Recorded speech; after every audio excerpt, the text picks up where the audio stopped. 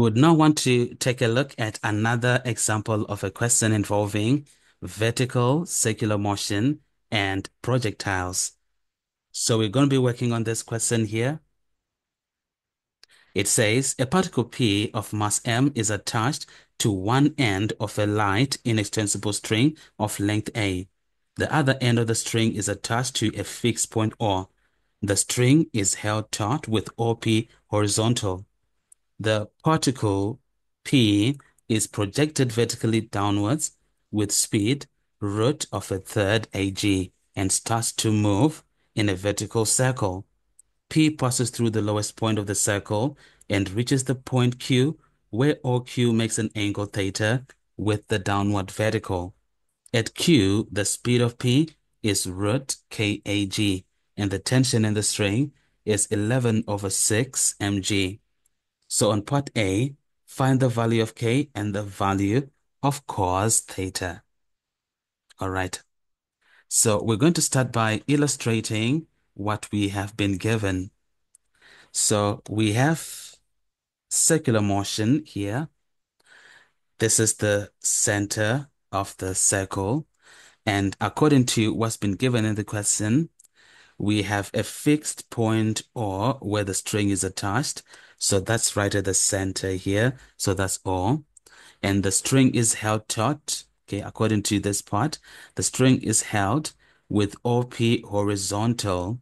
So we have this, okay. So the particle is here like this. Okay, that's the particle P.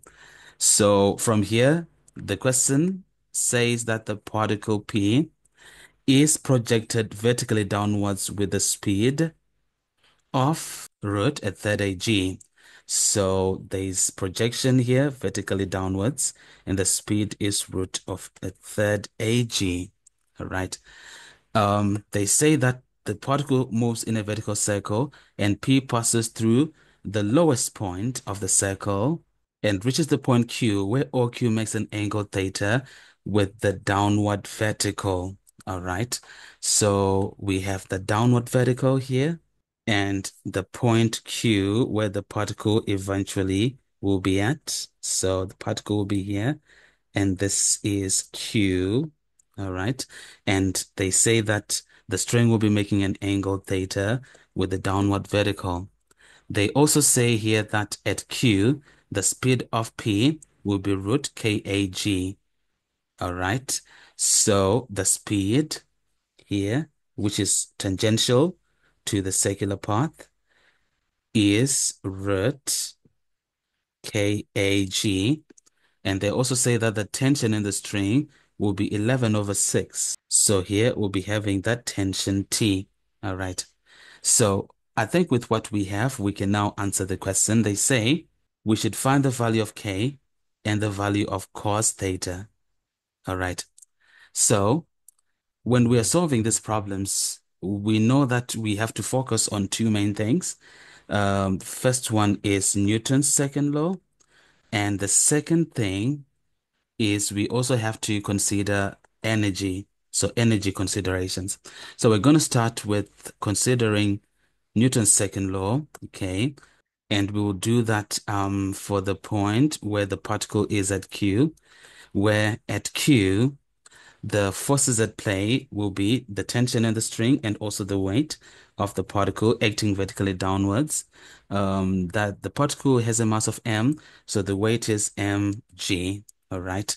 So we are going to extend so that we have the components of mg, one in the line of action, line in line with t, and the other one perpendicular to that. So we have a little right angle here, and we know that this little angle here is actually theta because they're corresponding angles. So essentially, if we resolve in the direction of t towards the center, we'll be having t minus mg cos of theta, and this is going to be equal to the mass times acceleration, which is m of the speed v squared over the radius. And the radius of the vertical circle, have we been told, Yes, the length of the string is A, so it's over A. All right. Now, this is like T minus mg cos theta is equal to m over a of, for v squared, the speed is at q is root kag. So a square of that will just be kag. All right. So we are going to divide this cos in once. So basically, we will be saying that t minus mg cos theta is equal to kmg, okay, kmg. All right. So this is what we have right here. Right. So we also need to consider that we've actually been given the value of the tension. All right. So the tension is 11 over 6. So 11 over 6 mg minus mg cos theta is equal to kmg. All right. And with what we have, we can divide all the terms by mg. So by mg all the way. So with this, we can actually have k being equal to 11 over 6 minus cos of theta. So that's what k will be. Let's just call this equation 1. All right. Now, since we've considered Newton's second law, let's now go on to look at the principle of conservation of energy, where we're going to say that the initial energy, which is at this point where it starts, that is where it is projected from, is equal to the energy at Q. So essentially, we are saying for the initial energy, the kinetic energy is going to be half m of v squared. The speed is this. So squared is just going to be half, actually a third of ag. And if we take this level to be the h equal to 0, then the initial gravitational potential energy is going to be 0. And that's equal to the energy at Q is going to be half m of the speed is this, so squared is going to be just k ag. And that's going to be plus the gravitational potential energy. Now, we know that the distance from h equal to 0 is going to be this distance. And we know that the radius is a, so that's a cos theta. So it's mg, actually it's minus mg. All right. So let's put a minus here. So that's minus mg of a cos theta.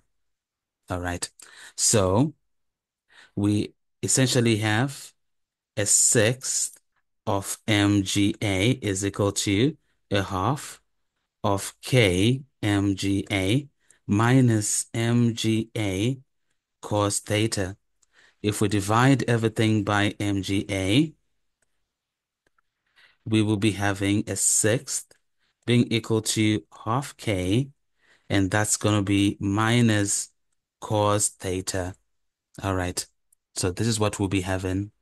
So essentially, we are saying if we multiply everything by 2 here, we will be having, okay, if we say this side by 2, this side by 2, we'll be having a third being equal to k minus 2 cos theta.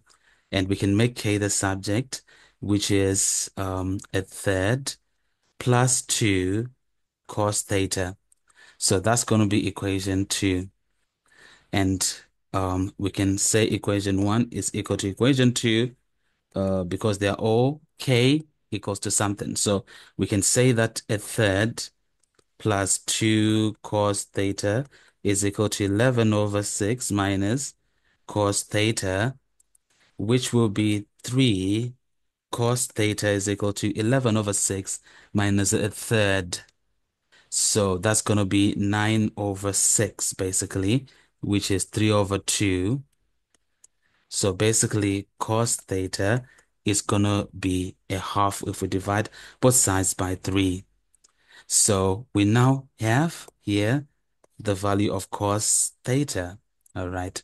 So if we take any one of the two equations, if we take, say, the second equation, we can now say that k is equal to a third plus 2 of cos theta, which is a half. So we get 1 here. A third plus 1 is 4 over 3. So k is 4 over 3 right here. Okay, that's the value of k.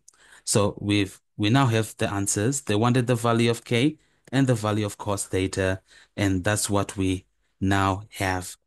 So these are the answers. Let's move on to part B. Part B says, at Q, the particle P becomes detached from the string.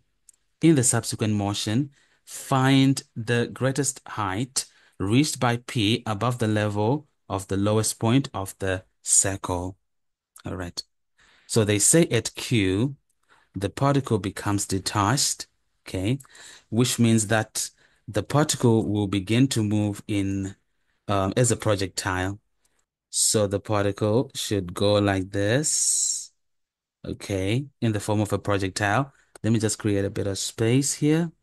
So remember, this is root KAG, and it is going to reach its maximum height, okay, here. So here, this will be H max, okay, the maximum height, and the angle of projection, this angle here, all right, is going to be theta, considering that we have a right angle here between the tangent, okay, V, which is root KIG, and the radius.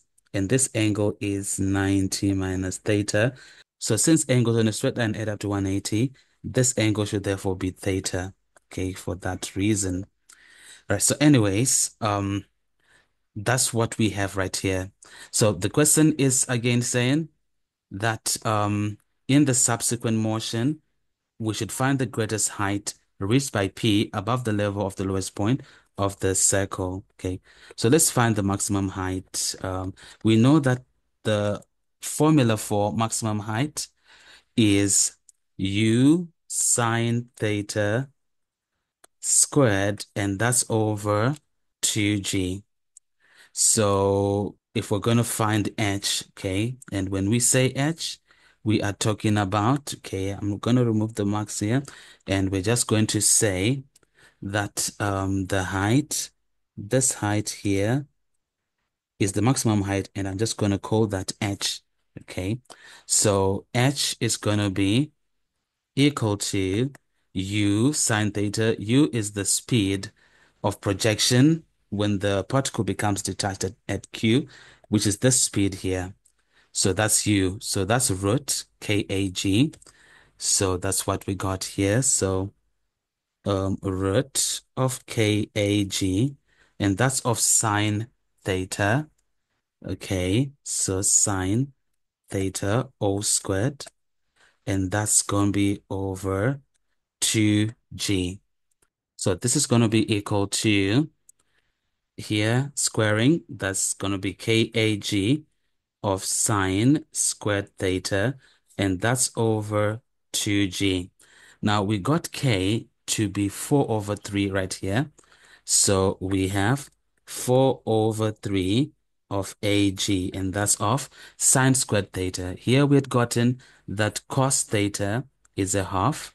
So if cos theta is a half, that means that if this is theta, then cosine is 1, 2. So the third side by Pythagoras theorem is root 3, which means that sine theta is root 3 over 2.